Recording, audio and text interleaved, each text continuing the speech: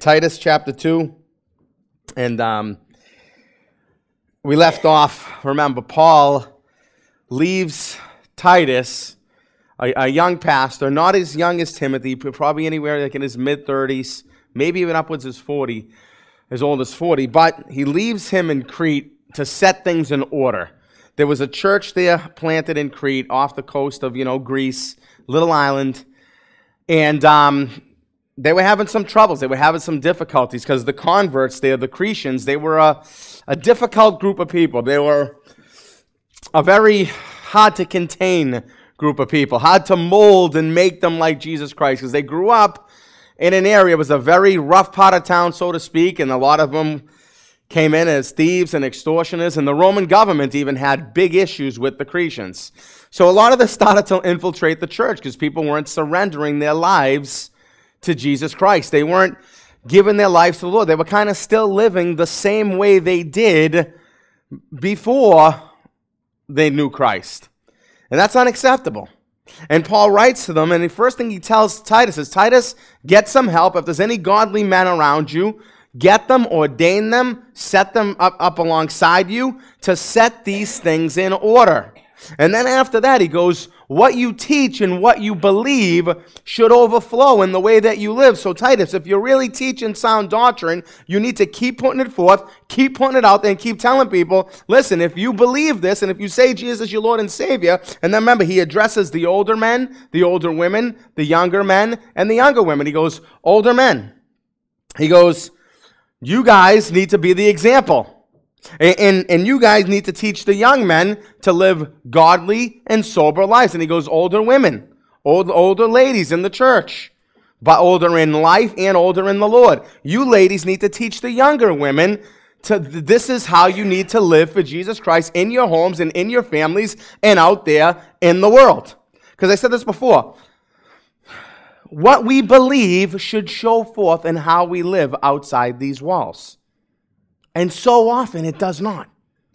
Again, there's nothing new under the sun. The same problems the New Testament church was having back then is the same problems we have today. Just the only difference of what we do today is we start whole nother movements and whole nother churches to dumb down the Word of God to say this is what God's Word really says to make provision to do with, what we want to do.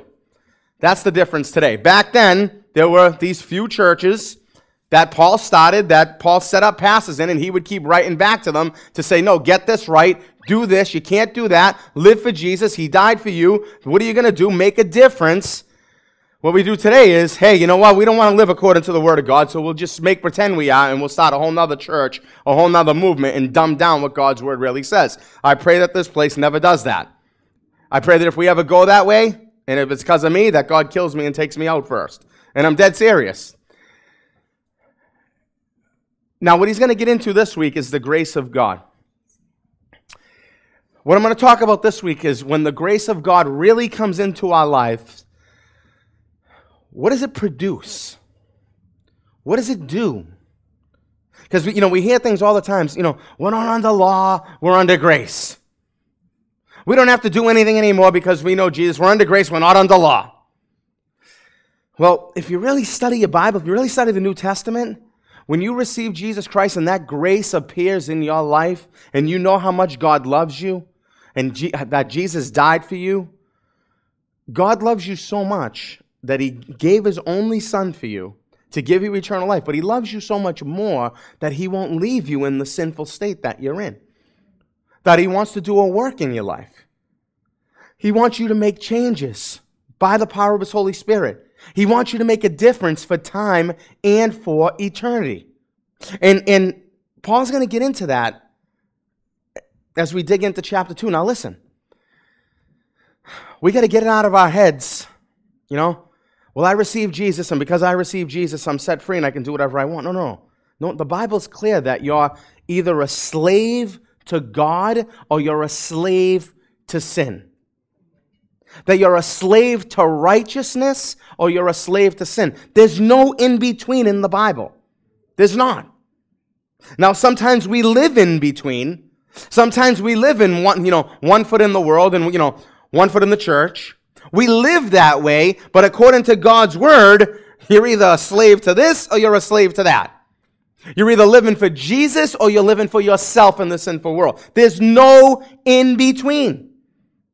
And listen, when we read the scriptures, when we take the Bible, when we hear the word of God, or we take the word in our private time and we read it, we should read it like a mirror, the Bible says. Meaning that, Lord, where aren't I lining up? Oh man, I'm not lining up there. I'm not lining up there. Lord, forgive me. Lord, strengthen me. I don't want to be that man or that woman anymore. I don't want to do that anymore. Help me, God. Empower me by your Holy Spirit. That's the way we should read the Bible. In the things that we are doing, Lord, but by your grace, I wouldn't even be doing this. But by your grace, I wouldn't even have went to church today. But by your grace, there's no way I would have forgiven that person or said this and done that. Because we really can't take credit for anything. Pick it up, chapter 2. After he teaches them, he tells Titus to get some leadership and then teach sound doctrine to live what you believe. Then he's going to talk about the grace of God, verse 11, chapter 2. For the grace of God that brings salvation hath appeared to all men, teaching us that denying ungodliness and worldly lusts, we should live soberly, righteously, and godly in this present world, or present age, some translations say. Looking for that blessed hope, the glorious appearing of the great God and our Savior, Jesus Christ. Listen, he tells us three things about the grace of God. He says, first of all, the grace of God hath appeared. He's saying it from past tense. He says, because Jesus already came for us. Even in this day and age, this book's probably written about 30 years later from the time of Christ, maybe a little bit more, because Paul was in prison writing this book. Jesus came. Jesus came for you, he says. Jesus came for us. Grace sent Jesus to the cross. God gave us what we did not deserve. And then he says, now in the present, how are we living? And in the future, are we looking forward to his coming? Very simple three-point sermon there. The past, what grace has done. The present, how we live in now. In the future, are we looking forward for Jesus' return? Because when grace appears, we remember. When grace comes into our lives, we reflect and we think, Lord, you came, you died for me, you loved me that much. Personally. Look what he says. For the grace of God that brings salvation hath appeared to all men. He says all men are savable. All men are savable, but all men will not be saved, sadly enough. All men are savable, but all men will not be saved. The grace of God hath appeared to all men. That's why, listen, somebody told me about Jesus Christ. Somebody told you about Jesus Christ. Whether you heard about him on the radio, from a friend, from a pastor, from a pulpit, wherever it was, somebody told you about Jesus Christ, from a parent. And then you realize, you know what, Lord, I'm going to die one day. Where am I going? Where am I going? But you heard an old story about God loving the world so much that he said, you know what? No human beings can reach heaven. No one can get there by their own works and by trying to be good and letting their good works outweigh their bad. But you know what? I love them anyway.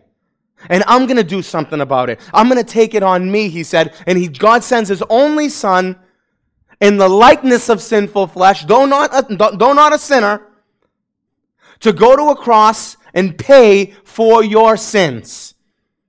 And then you say, well, what do I have to do to get that? Do I have to pay for it? No. What do you do to work the works of God? You believe in him whom he has sent. Oh, you know what? I don't have to earn it. I don't have to do any of that. I just have to receive that grace and just say thank you, repent of my sin, and give my life to Jesus Christ. No problem. I'll take that.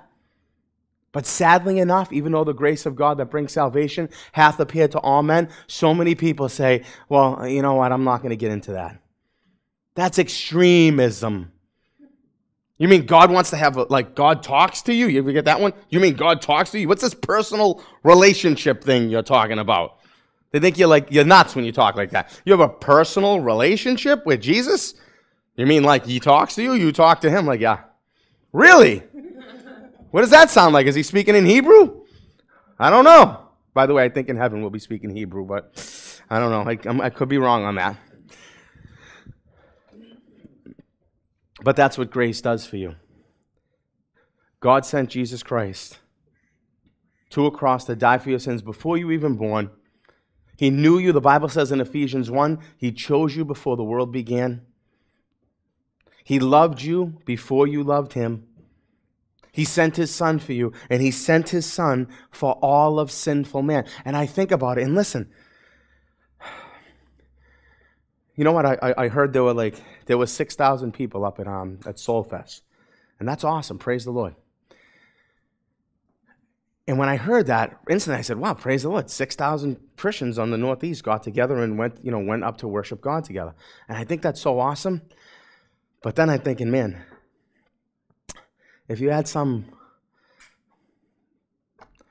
old, outdated artist from the 80s, right, with some foolish hairdo, maybe not like mine, maybe worse, but there'd be 15,000, 20,000 people there. From some artists from the 80s, way back in the day. And I'm thinking, how sad how many people don't know Jesus Christ. How sad how many people have never heard the gospel of Jesus Christ. How sad how many people go into churches that have crosses on them and symbols and everything else in this whole area and have never heard the pure gospel of Jesus Christ. Never. You say, well, Pastor Matt, there's churches everywhere. Everyone knows about Jesus. No, but they never heard the gospel. You might know about Jesus. You might have heard about Him. You might have heard about Him, that God came in the flesh, Emmanuel, God with us, born of a virgin. They might have heard all that, but they've never heard the gospel. The simple gospel is that Jesus Christ died for your sins according to the Scriptures. He was buried, and He rose again the third day to prove it to us according to the Scriptures. And that repentance and faith need to be preached in His name. That's the simple gospel. God, forgive me. I'm a sinner. I need Jesus. He died for me. Come into my life. Give me eternal life, please, God. And you know how many people have never heard that? In this area? In this country? Sad. And that's why God leaves us here. That's why God leaves us here. You say, Pastor Man, well, how does that work in my life? What do I do? Am I supposed to just go around just preaching that all the time? No, you just look for opportunities, though. And sometimes it's, hey, why don't you come to church with me? Sometimes it's, hey, why don't you take this and read this? Sometimes you just get into a relationship with a person and God gives you the open door to give them the gospel that you have. But listen, we're called to make a difference on the culture around us, not for the culture to make a difference on us. And that's what was happening in Crete a little bit. People were coming to a saving knowledge of Jesus Christ, and it was difficult. It was hard. There were some difficult personalities in the church, and they were just letting sin go in the church. They weren't doing anything about it. But listen, when the grace of God comes into your life, you remember, and you think back, wow, God, you love me this much that you sent your only begotten Son for me. Look what He says about the present. Teaching us. So what does grace do? Grace forgives, right? All sin. It has appeared to all men. But what does it do for us right now in the present? Teaching us that denying ungodliness and worldly lusts, we should live soberly, righteously, and godly in this present world. He goes, well, there's some don't do's because grace came in, and there's some do's, he says. Because grace came into our lives, there's some things we should not do. And because grace came into our lives, there's some things we should do. Okay? You say, well, Pastor Matt, that sounds like it depends on us. That sounds like, well, because Jesus died for us and He gave us grace, He forgave us of all our sins, now we have to do something? Well, listen. Grace not only forgives you, but it empowers you. And that's what you don't hear in a lot of pulpits. People like, oh, I'm forgiven. But what about I'm empowered? I don't know if those equaled out, but you get it. But grace empowers you to not do some things. And grace empowers you to do some things. You're not earning your salvation. That was given to you of grace. You just believed in Jesus. You gave Him your life. But look at, what does grace do for you? Look at, teaching us, it teaches us, it instructs us, it tutors us that denying ungodliness and worldly lust. We should deny ungodliness and worldly lust. I'm going through 1 John in the 11 o'clock service. And the scriptures talk about that. We have an unction. We have the Holy Spirit living in us. So we know the truth and we can understand the truth. Now listen, that means you know as Christians, without me having to get up here and tell you, you can discern what's of God and what's not. You say, well, Pastor Matt, why do you have to get up here and tell us? You know why? Because we don't do it all the time. See, we need to remind one another. The whole New Testament is remind them. That's why look at chapter 3, verse 1. Put them in mind. Remind them. I need to be reminded. You need to be reminded. Ungodliness. Ungodliness. Denying ungodliness and worldly lust. Now, do I have to get out and list all the ungodliness? Talk about it? Well, you know, Paul did to the Galatian church. What's ungodliness? The works of the flesh, right? Thievery, extortion, moral sins, homosexuality, fornication. We should deny those things. We should deny those things. And we should say, God, you know what? Forgive me. I don't want to do them anymore. I don't want to walk in those things anymore. We should deny those things. Listen, and if you have trouble denying those things, you should get somebody that loves Jesus that will hold you accountable. That can be private between you and them. You know what? That's what pastors and leaders and godly men and women are there for. To exhort you, to push you closer to Jesus Christ. You should deny those things. But listen, this is what happens. We get desensitized. You ever notice that? We get desensitized. We'll start to deny them in our lives, and it'll make a difference in our lives, but then we just like tolerate it in the culture. We tolerate it in our homes, and on our TVs, and on our computers, and all. We just tolerate the ungodliness. And listen, I'm preaching to myself here. It's just so out there. We're just so used to it. And sometimes I'll need a rebuke from the little ones. Now listen, I'm telling you the truth. I'll need a rebuke. Because I just get so used to it. And I'll give you a personal example.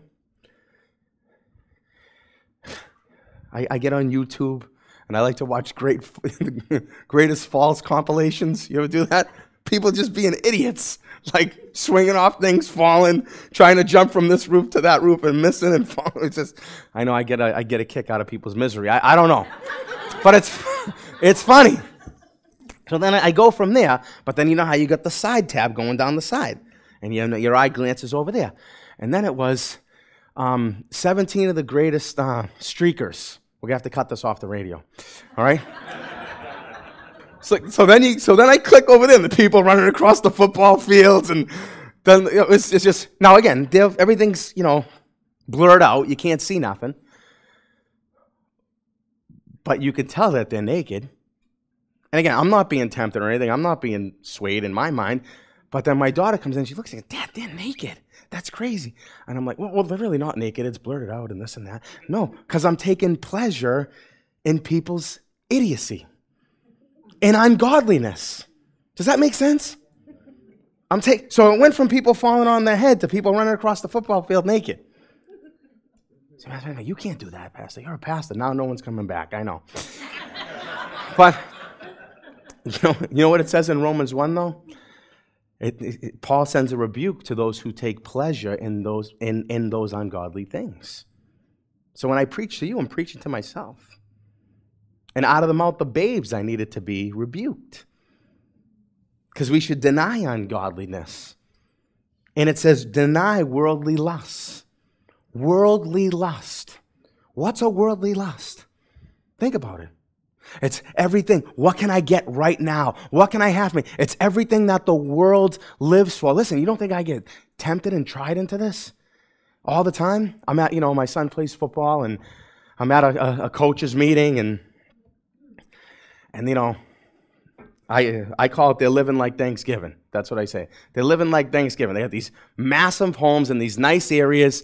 They got their businesses to a place. They only have to work 10, 15 hours. And I'm like, man, I'm just scraping by here. This is difficult. This is hard. I'm like, I wish I could just have what they have. It would be so much easier for me if I could just have what they have. Now again, God gives some Christians something, most of us don't. But that's a worldly lust. Worldly lust. I was at this guy's house. Nice guy. Good people. Not saved. He owned a beautiful home in Middleton, up the street from my home. About 5 times the amount, though. And I'm like, wow, this is a nice home. You're doing good here. He goes, yeah, I'm selling this home. I'm building a new home in this area of Middleton, these new houses they're building. I said, oh, good. I'm like, why are you moving? And I'm like, oh, I just want to build my dream home. I'm like, wow, that's cool. That's awesome. Then I'm like, wow, this is a pretty good dream home here. I'm like, how much more can you dream? I mean, this is a big dream. But I guess it never stops, though. And again, there's nothing wrong with that. That's okay. But if you're not careful, those are worldly lusts. Worldly lust. And what we fall into as Christians is if we had this or if we had that, then our lives would be so much easier. And we'd be able to serve you more. And we'd be able to love you more. If you gave me this or gave me that or did this for me or did that for me, then I could do more for you, Lord. And so often we live our lives like that for so long. And we waste opportunities to do things for Jesus. We're supposed to deny ungodliness and worldly lust. Because I'm thinking about it. The Bible talks about whose things will those things be when Jesus comes or when they die. It's rubbish. It's worthless. Only what we do for Jesus matters. Only what we do for Jesus lasts. And you know what? God always has to get us back to that perspective. He always has to get us back to that simple place. Simple place.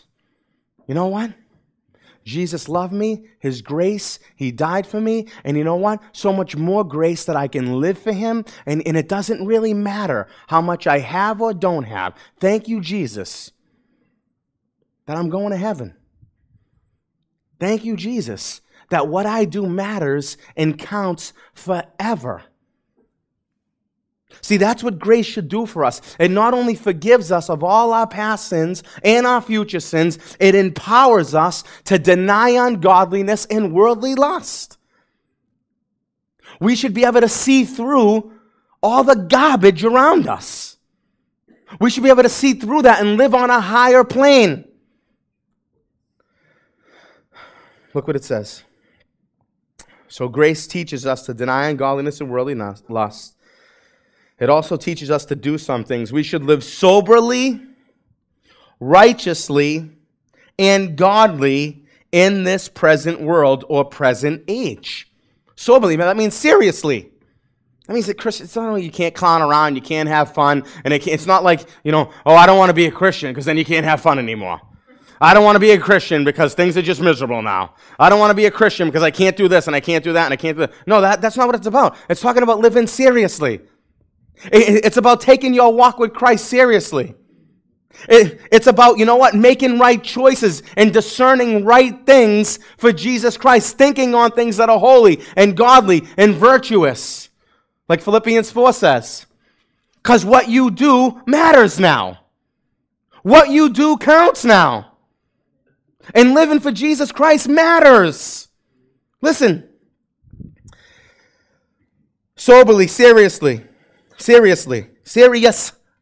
I'm sorry. That's what soberly means.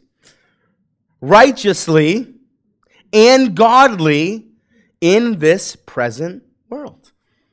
We should live godly lives. We should read the Word of God and say, you know what, Lord? These areas of my life are not righteous, are not lining up with you. I want them to be. I want to be more holy. I want to be closer to you. I want to make better choices for my family. I want to make better choices for my life, for you, God. This is what I want to do, God. teaching us that denying ungodliness, worldly lust, we should live soberly, righteously, and godly in this present world. Now listen, again, I quote this book a lot. If you really want to be convicted, say, Pastor Matt, we're convicted enough when we come here. And that's why we don't bring anybody with us. All right. So bring some people with you. And then I can scare them away. This is Jonathan Edwards' Resolutions. It's out. I don't know if there's a few more copies out there in the bookstore. It's like $5. But when you read this stuff, I say it all the time, there's a reason God used him to spark the first great awakening in this country. Now it's interesting, what he talks about is not only the grace of God that has forgiven him, but the grace of God that empowers him. Look what he says. I'm going to read you a couple of his resolutions. Before that, in the intro, he says this: being sensible that I am unable to do anything without God's help, I do humbly entreat him by his grace, listen, by his grace to enable me to keep these resolutions so far as they are agreeable to his will for Christ's sake. So he starts right off telling us, right, the grace of God has forgiven me and I can't do anything except for the grace of God. Understand? Now look what he resolves to do. We have New Year's resolutions. I want to lose a few pounds. I want to go to the gym. I want to, do some good spiritual, all those things. These are things he resolved to do daily, monthly, yearly. Just listen to them. He says he can't do any of them without Christ's help and Christ's sake and Christ's enabling. I'm not going to read you all of them. I'm going to read a few of them. Well, because there's 100 of them, by the way. So, resolved, if ever I shall fall and grow dull so as to neglect to keep in part any of these resolutions, to repent of all I can remember when I come to myself again.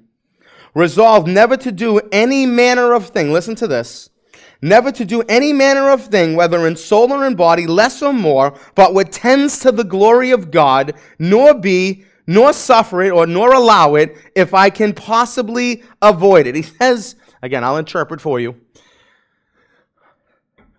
I resolve to do every single thing in my life for the glory of God. Everything. Resolve never to lose, listen to this, now here's some of them. Resolve never to lose one moment of time, but improve it the most profitable way I possibly can. He was scrupulous about seconds, minutes, half hours, hours. He said he lived in such a way that I only have so much time to live. What am I doing with my time? Because I'm going to die one day. And he's going to say that. And he says, I'm resolved to live every moment of my life to the glory of God. Doesn't the Bible say that? Redeem the time. Right? Because the days are evil. Buy up your time. Redeem it. Do something with it for the glory of Jesus. Make a difference for God. Resolved to live with all my might while I do live. He says to live as hard as he can for the glory of God. Didn't want to be lazy. Didn't want to waste time. To resolve to live with all my might while I live. Resolve never to do anything that I should be afraid to do if it were the last hour of my life. How many times have we heard that? Well, I'm coming near the end now. Oh, I wish I did this, and I wish I did that, and I wish I took this step for God, and I wish I served Him, and I wish I taught my kids more about. I wish. He's saying, I don't want to be that man. He's saying, I want to live now that way. Never to do anything that I should be afraid to do if it were the last hour of my life. Resolved to think, listen to this, resolved to think much on all occasions of my own dying and the common circumstances which attend death. He said he always wanted to think about the day he was going to die. See, that's pretty morbid, right? No, but it's pretty serious. Pretty serious. Again, that's why I tell you, I go pray in the cemetery and I take my kids with me. And the gravekeeper over here in the cemetery, he sees me, going in there with the Calvary Chapel truck, and he's like, here comes this nutcase again, praying in the cemetery. And now he's bringing in some of his kids with him. Okay. All right. But listen, I tell my kids, I tell them that Daddy's going to be laying here one day. What are you going to say about me? I tell them that. Pastor Matt, that's morbid. You don't want to have them think about that. No, it's the truth. It's a fact. And I hope it sparks in them that they want to live for Jesus and they want to make their life count. Jonathan Edwards, resolve to think much on all occasions of my own dying in the common circumstances which attend death. Resolve to act in all respects, both speaking and doing, as if nobody had been so vile as I. Listen to this. This is really good for those of us who judge. I'll read it again. Resolve to act in all respects, both speaking and doing, as if nobody had been so vile as I, and as if I had committed the same sins, or had the same infirmities or failings as others, and to let the knowledge of their failings promote nothing but shame in myself, and prove only an occasion of my confessing my own sins and misery to God. You see what he said? Let me just break that down for you, because I had to break it down for me. What he's saying is this. Resolve when my brothers and sisters are sinning and failing to look at them and say, you know what, I'm no better than them. That I'm worse than them. And I resolve to do that and to think on my own shame. See, if you think that way, you'll be able to help some people out and not break them down. Resolved, listen to this. When I feel pain, to think of the pains and martyrdom and of hell.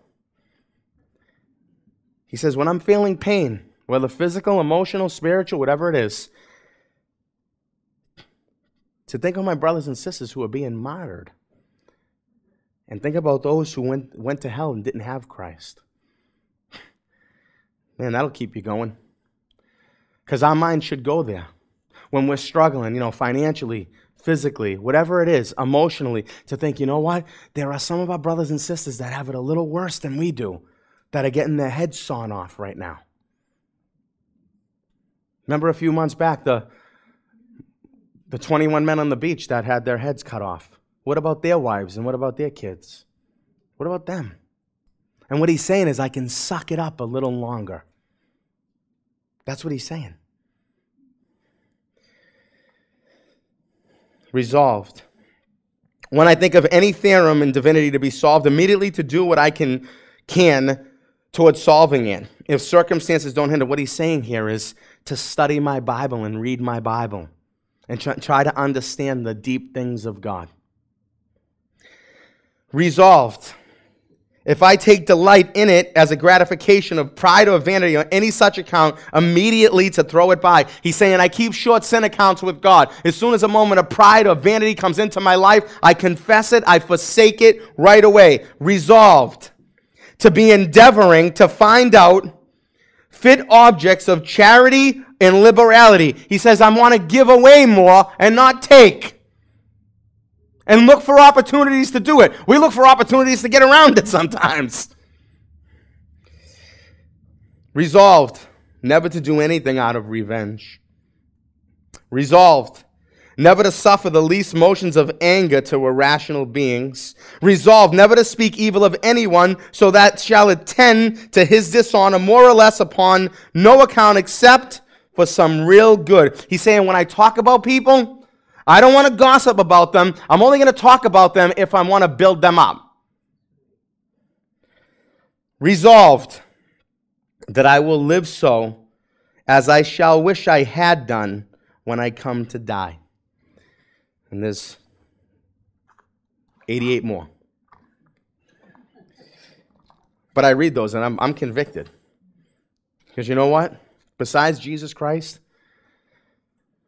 the Apostle Paul, all the great giants of the faith, all the Jonathan Edwards, Martin Luther's, John Calvin's, the men in our day and age, they're sinful beings just like me and you. Their God is our God. And if they can do more for Jesus Christ, then we can do more for Jesus Christ. Because grace empowers you. Grace enables you. Titus. Teaching us that denying, verse 12, ungodliness and worldly lust, we should live soberly, righteously, and godly in this present world. What else does grace do for us? It helps us look for his coming. Looking for that blessed hope and the glorious appearing of the great God and our Savior, Jesus Christ. Are we wanting Jesus Christ to come back? Do we want to see Jesus face to face? Or do we sit there and say, oh, I got this to do. I got a business to run for us. I got money to make for us. I got daughters to marry off and sons to marry off. God, you can't come now. I got stuff going on. Let me live till I'm 99, respectively healthy, and then just die in my sleep. Or do we say, surely, Lord Jesus, come quickly. Amen. Come back, Lord Jesus. Thy kingdom come, thy will be done, Lord. Come, Lord Jesus, please. They believed he was coming in their day. We believe that he's coming in our day. Listen, I want to give you some quick signs to prove that he is coming soon. Luke 21:31 says, when you see these things, know that it's near, that it's close, it's at the door. Wars and rumors of wars. Oh, listen, it's on a global scale. That has never happened before. War on a global scale. Famines, earthquakes, pestilence, global scale. Many deceivers in the world, global scale. Israel's in the land. We've seen that. Increased wickedness, loss of love.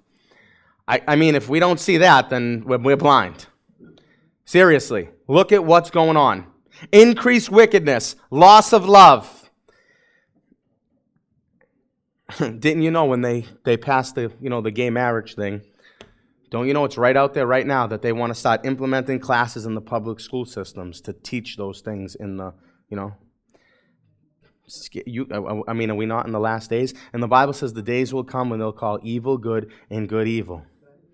You're evil if you believe that Jesus is the only way to heaven. You're evil if you believe in the sanctity of marriage between a man and a woman. You're evil if you say those other things are sinful. You're evil. Sign that we're in the last days. Reemergence of demigods, fallen angels, demons, aliens. The Bible talks about this, that it's going to happen in the last days. Instead of turning to God with all the evidence that's around us. Listen, you know the leading evolutionists don't believe in evolution anymore, right? Just within the DNA, there's so much... I don't know what the word I'm looking for is, but it's just so complex that they even say someone had to stop this. Someone a lot smarter than us. So instead of glorifying God, right, they worship the creature rather than the creator, which Romans 1 says that they'll do, and that's exactly what they do. And they say, hey, some alien, some life form, some this, some demigod, that's how everything got started. Strong delusion. Sign that we're in the last days. The emerging church. What's the emerging church? The emerging church is the church that says, hey, you know what? We don't have to stand on the Bible anymore. Let's just get people to come in. Let's just get them in from all walks of life. So you got church leaders standing up on the same platform with Muslim leaders, okay, and political leaders. Let's just get them in. That happens now. Say, Pastor Matt, but they're just trying to show love. No, they're not. They're dumbing down the Word of God. The Bible says love rejoices in the truth. It doesn't rejoice in error and in iniquity. Looking for that glorious appearing. Well, what about one world government? No nation can make a decision anymore unless the whole world agrees to it. We certainly can't. We just go along with everyone else is doing. Rise of an antichrist system. I think you can see it on the scene in the Middle East and the religion of Islam. You can get mad at me if you want, but that's what I think. What about technology to destroy and control the whole world? That's on the scene. When the Bible says in Revelation 1/4 of the earth's population is going to be wiped out just like that, that can happen with the push of a button. Pastor Matt, yeah, that's doom and gloom type stuff. No, listen. The Holy Spirit is just restraining that right now. Restraining that from happening. Looking for that blessed hope and glorious appearing of the great God and our Savior Jesus Christ. Listen, who gave, and we'll close with this, who gave himself for us that he might redeem us from all iniquity and purify unto himself a peculiar people, zealous of good works. Paul tells Titus, these things speak and exhort and rebuke with all authority. Let no man despise you. Titus, don't stop teaching these things. Don't stop telling people these truths. That grace forgives you, that grace empowers you, and that grace helps you look for the return of Jesus Christ. That's what grace does. He says, Titus, keep doing this. Because Jesus died for you. He forgave you of all your sins. He gave you eternal life. He gave you a purpose in this life. Now you should bring forth some fruit to God, he says. Your people in that church, Titus, should bring forth some fruit to God. Because look what he says. And purify unto himself, verse 14, a peculiar people, zealous of good works. Now listen, those works we know don't save us. We just talked about that. Now listen, stay with me. I'll close with this. Those works we know don't save us. But those works that we do prove that we belong to him. Because you should want to do things for Jesus. You should want to. Because Jesus loved you and died for you. How can you not? It says what? Purify for himself a peculiar people. That's a separate, a distinct people. People should know that you belong to Jesus Christ. Listen, my wife yells at me all the time because I go to my son's baseball and football games. I got the Jesus shirt on. I got the Jesus hat on. And she goes, "You're not acting like Jesus right now." Yelling at this and yelling at the umpires, and you're not acting like... I'm like, well, that doesn't count when it comes to sports. And then she goes, this is what she says to me. She says, well, then take the Jesus garb off. Well, she's right. But you know something? Because I'm zealous over that. Now listen, that's okay.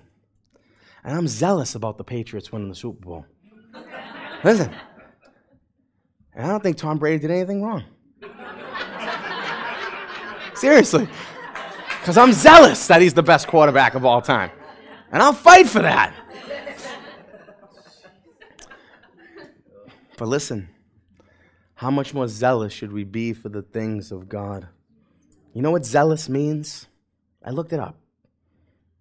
Fervent, ardent, fervid, fanatical, passionate, devout, devoted, committed, vigorous, intense, and energetic. That's what zealous means. We should be zealous for Jesus Christ. We should be zealous for the work of Jesus Christ. We should be zealous to bring forth fruit to God in our lives for the glory of God. Because our lives matter. Our lives count for time, for eternity. And so many other people's out there, their lives don't count. And that's why we need to give them the gospel of Jesus Christ. Listen, so many churches in this area, you know what they're made up of? All of all areas. They're made up of, the same, whatever, how many thousand people. There's probably about 15, 20,000 people on the North Shore area, maybe a little less, that belong to Jesus. And the churches are just made up of those people. Some go over there, then they'll go over there, then they'll come back over here, then they'll go over there, and they'll go. And that's okay. God moves them around to grow them. But I don't want that. I want there to be 50, 100,000, 200,000 people that are filling all the churches, and we have to make new ones for Jesus Christ.